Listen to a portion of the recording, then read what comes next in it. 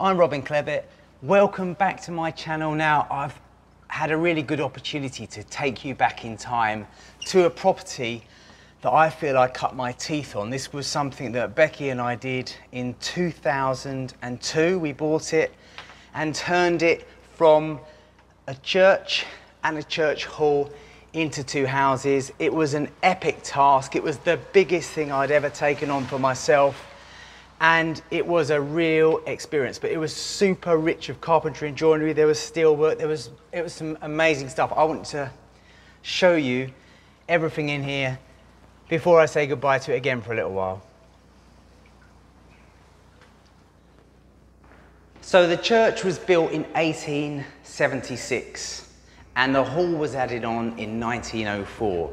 So you've got a really old Victorian part, and then you've got sort of a very late Victorian part. And this part that I'm in is actually the church hall. So it was slightly different in terms of how it was constructed, but it was very similar to the main building with the big oriel windows, and it was absolutely fantastic. Now, this is the lounge, and what it was originally was just one great big space, a great big hall, and it just went all the way up and into the roof.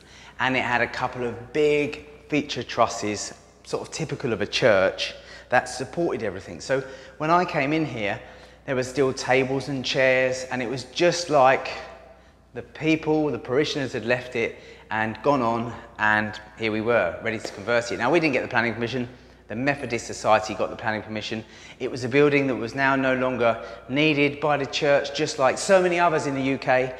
And it gave us a really good opportunity to create a house. And right where I'm standing is where we had to put a big steel frame. So hidden behind this pillar and hidden behind this pillar here is a super steel frame that I designed. And how it works, it's like a big rugby post, and it holds that big truss, because the truss for the roof, we had to move it all around. We had to adjust it in situ to stop the walls from spreading.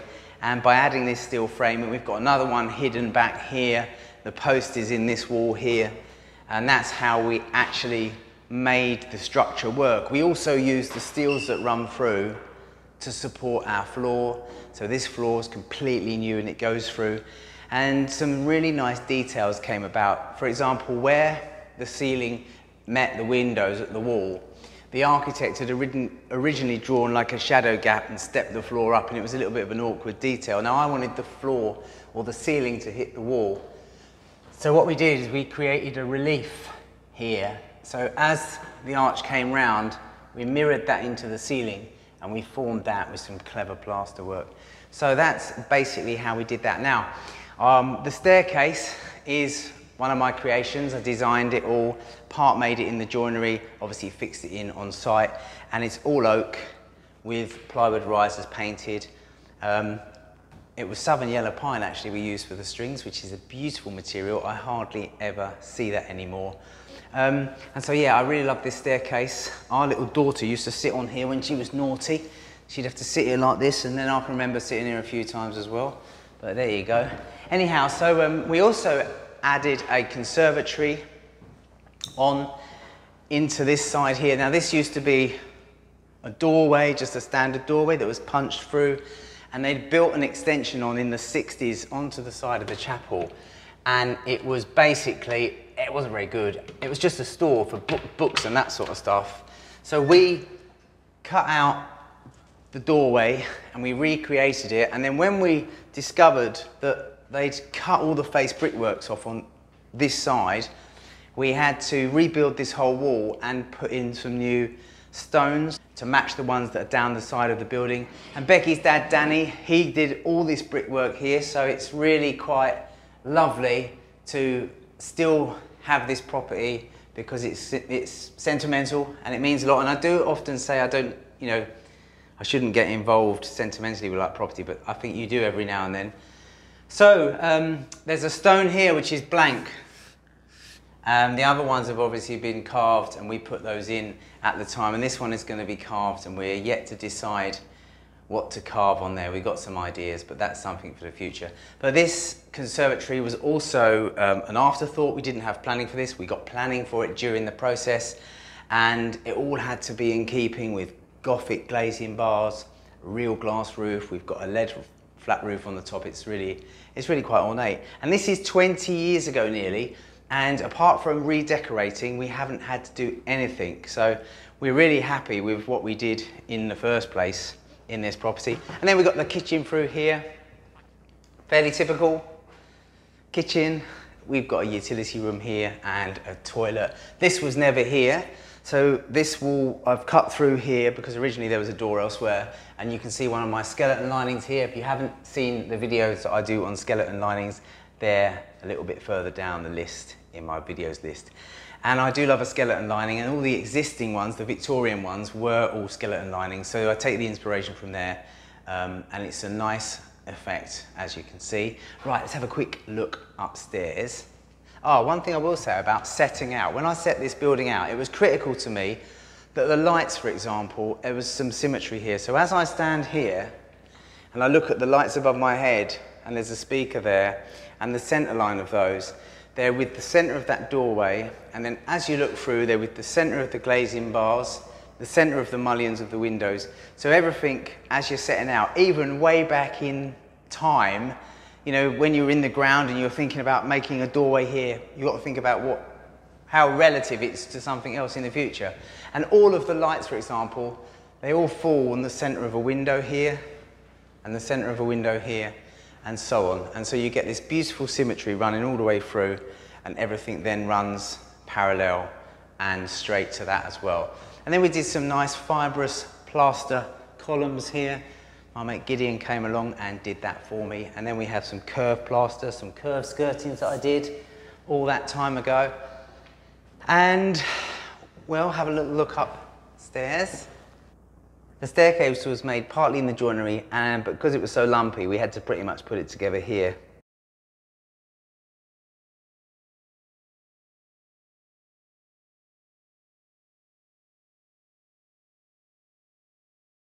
So I can't step on these new carpets, but so we've got a couple of bedrooms on this side. They're virtually the same size.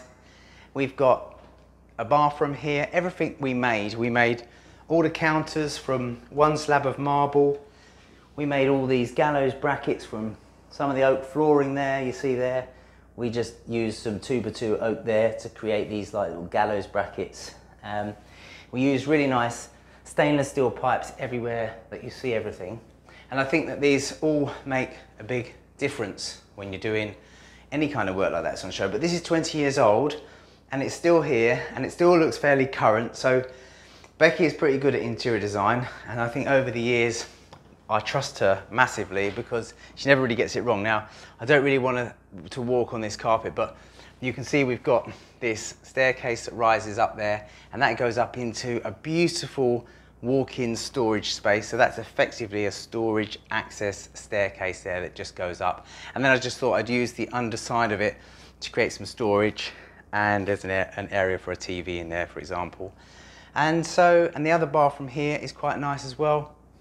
It's got some really nice bits and pieces in there. Again, something which is nearly 20 years old, but it still looks quite current. I think if you choose the right material and you don't go too mad, you know, these things can last for ages. So, while we're on the subject of setting out, here is one of the trusses I was telling you about here. Now, originally, this was at this level here, and the ceiling, which was above it, was virtually there as well. So part of the job was actually to adjust these trusses all the way up. So the steels are behind those columns there. They come up and they clamp onto the side. There was a metal tie bar going from side to side, and that had to come out. Now, you think of the stresses and the pressures through the building like this, it wants to go like that. There was no ties anywhere else apart from on those trusses. And we had to come up with a scheme, an engineering scheme, to clamp those trusses, all bolted back, with those steels going all the way down into huge foundations, pads in the ground. And we were able to come up with this design. And in this, back into this bedroom, you can sort of see it a bit more clearly now. So we had to cut them in situ, raise them all up, put some fabrication on, and that's how we did it. A bit of a hard one to get engineered by the structural engineer, but I got him to sharpen his pencil, and he managed to do it for me. So that was all good.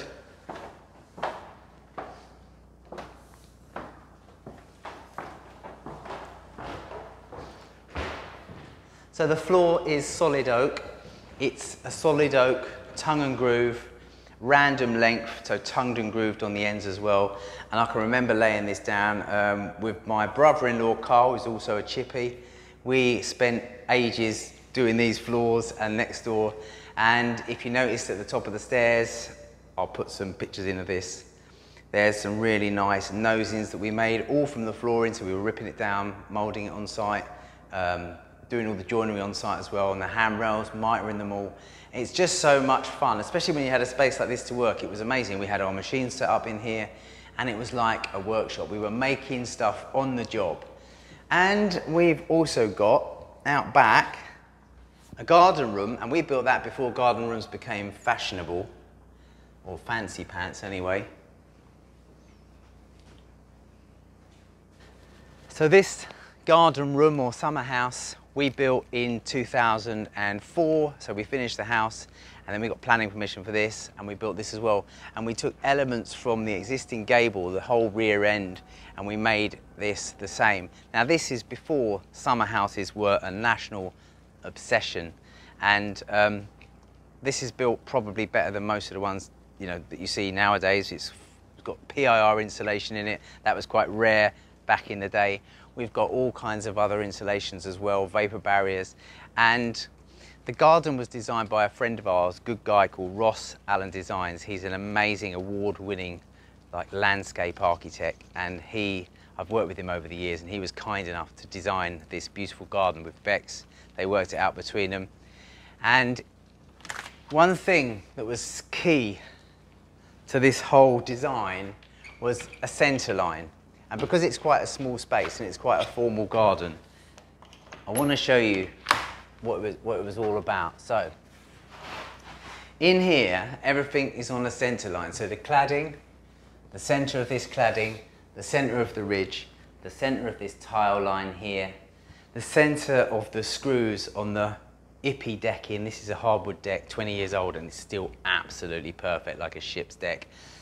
The stainless steel screws all the way down, the paving all the way down, straight to the water feature crease, which runs up there to the center of where the water comes out. So that was before I had a laser. So I had to have a string line set up and set everything else out from it. None of the slabs were cut. They were slabs used in full sizes, and everything was precision measured, millimeter perfect. But for something which is 18 years old, this garden, I love it. And this Acer here was quite small when we bought it. It was about this sort of big, and this palm was no bigger than that. And now it's super huge. So it's lovely coming back and actually being able to see our creation, the place we lived, grew our family, and it's amazing. And I think one of the bonuses of being a carpenter or someone who's practical is being able to build, and the satisfaction that you get from building what then becomes your family home. It's hard to describe.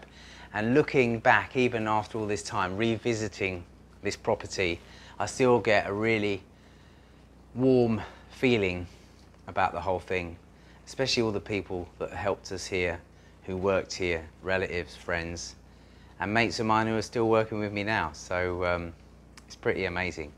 And obviously, Becky as well worked extremely hard here with me to get this done. We lived at her parents' while we did it, and we did it in 10 months, and that was quite an epic for me. I don't think I could do that nowadays, but we did. We had to get out of that and into our new house. So anyway, thanks for joining me here on my channel. I hope you enjoyed that little walkthrough of the chapel, and I'll see you all again soon.